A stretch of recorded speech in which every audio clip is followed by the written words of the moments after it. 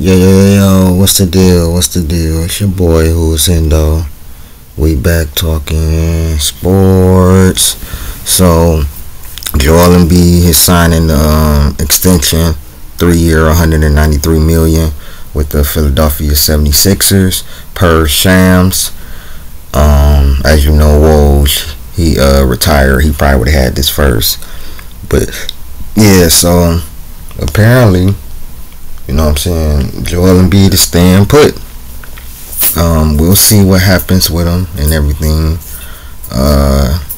You know what I'm saying, this is kind of big news, as probably a lot of people thought that he could be, you know what I'm saying, going somewhere else or whatever. But then the Paul George deal happened and everything. It seems like he's committed to the Philadelphia 76ers. So, with all that being said, it really doesn't matter. He got to show me something in the playoffs and at least get to the conference finals. Like, y'all love to give him so many excuses for his injuries and everything like that, but y'all don't want to put blame on him when he is healthy and he don't show up and he don't get it done. Y'all just forgot about him losing to Tatum when in Game 6, when Tatum was having one of the worst games you can have as a superstar, and walked him down with 4 straight threes in the fourth quarter to win him that game.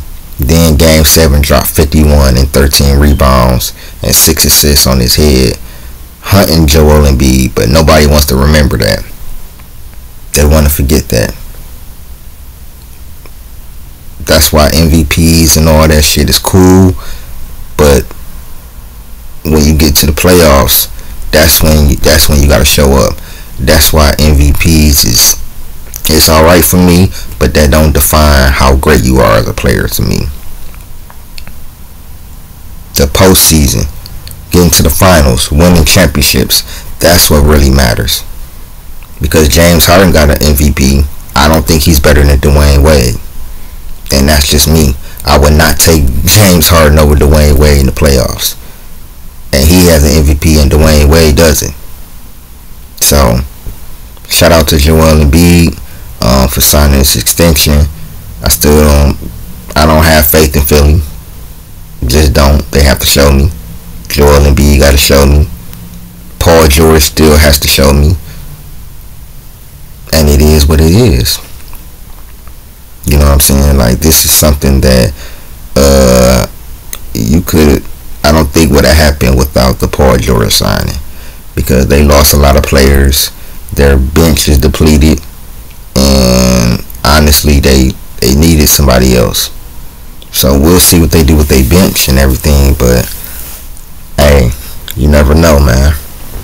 But yeah, Joel Embiid signing a 3-year, $193 million deal extension, stay with Philly. So we'll see what happens, man. Because if he don't make it to the conference finals this year, it's just not happening. It's not gonna happen. And I don't think they can beat Boston. I think New York is better than them. I would say probably the 3rd or 4th best team in the East. I think Boston and New York is better than them. But that's just me. So y'all let me know what y'all think, man. Was this the right move for Joel Embiid, or should he have not signed the extension yet? Because, I mean, we don't know. But this been Who Is Hendo with another video. Man, like, share, subscribe. Subscribe to my other channel, Real Hendo. And I appreciate everybody, man. This been Who Is Hendo. I'm out, man. Peace.